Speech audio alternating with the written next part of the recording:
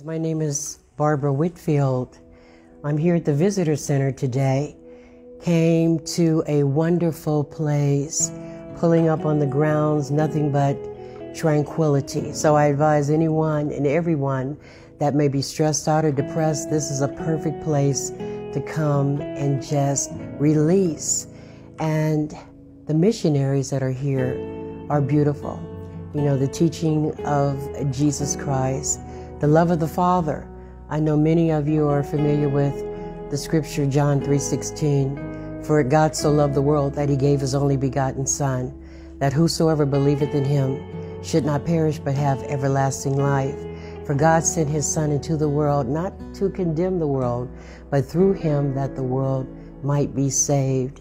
You know, 10 years ago, when I pulled on the grounds, my spirit was just at ease. And I just knew within my spirit, man, that this was the place that I needed for that tranquility and that peace.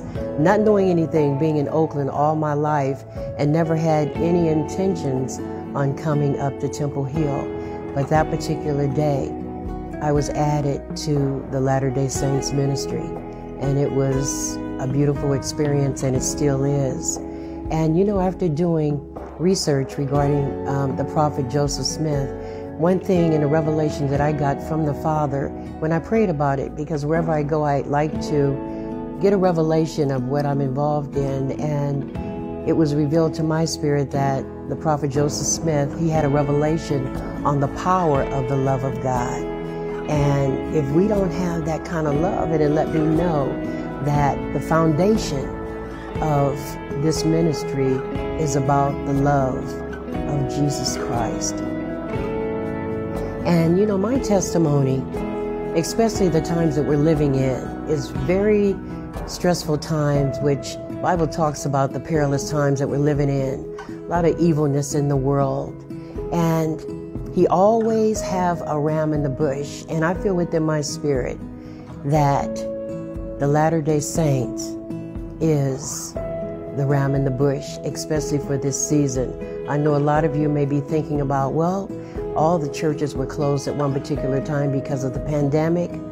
Well, that's the importance of having a one-on-one relationship with the Father. Because even during that particular time, once you have that rooted, grounded, steadfast and unmovable foundation, knowing who the Father is in your life, it will truly make a difference. So I would advise and just extend an invitation. Come to Temple Hill. Come and just be a partake of the Church of the Jesus Christ of Latter-day Saints. And come into the Visitor Center. There's so many different things that you can see and so much you can learn, you know. And even with the book of, I call it the book of the prophet Mormon, because Mormon was a prophet.